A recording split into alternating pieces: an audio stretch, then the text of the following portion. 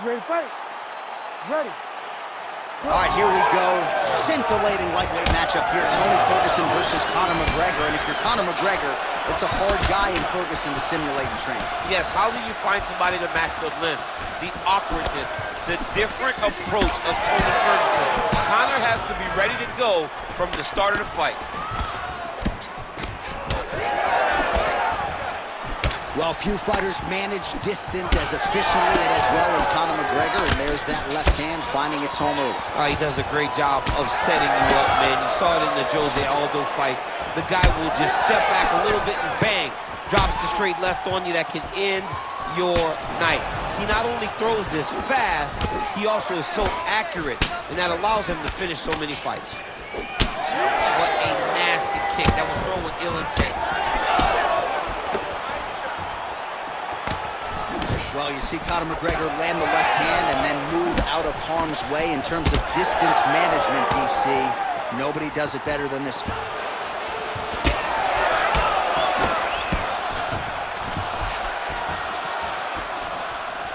Able to check the high kick. When both are prepared, these are the type of fights that we expect.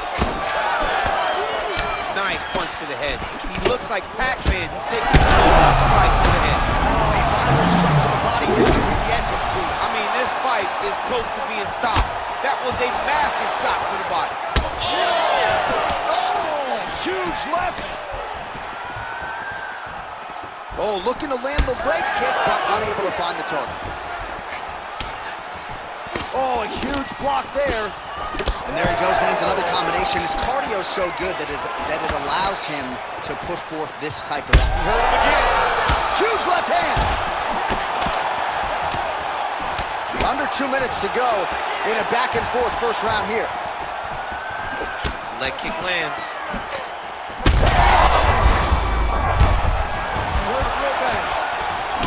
Oh, my goodness.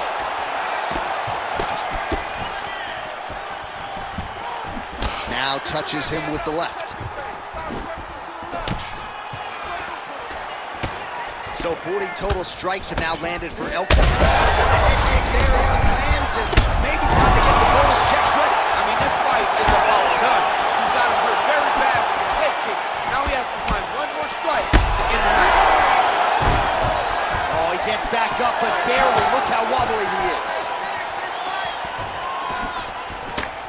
Well, his opponent seemed to be stunned to a significant extent, but was able to recover, and it's almost like he let him off the hook. Kind of let him off the hook. He needed to really put his foot on the gas. He got hurt again. Final second to round one. He ate that kick. He took that whole kick. All right, so there's the horn at the end of the round. Thankfully for him, he will live to see another round. You saw him get knocked down near the end of the round. If there were 10 more seconds, that likely would have been the end of his night. All right, so his legendary chin holds up. Round 2 now is upon us. Conor McGregor and Tony Ferguson. Let's do it. Gets back to his feet.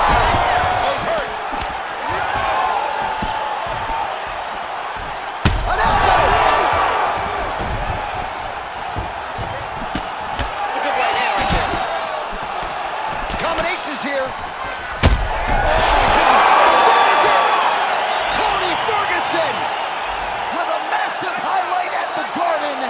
Oh my goodness, what a fight. Toughest matchup for them, and that was certainly the case for his opponent tonight. Absolutely, he's so long, he's so tall.